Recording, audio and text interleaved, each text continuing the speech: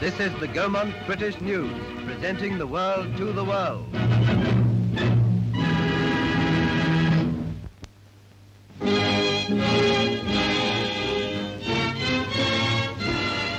I speak to you for a moment because the government has honored me with the charge of the scheme for voluntary national service.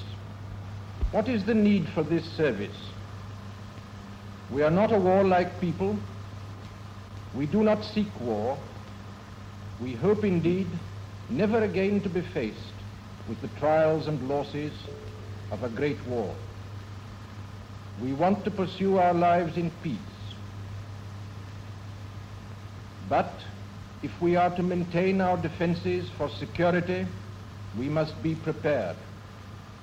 We must prepare ourselves to meet any emergency that may confront us.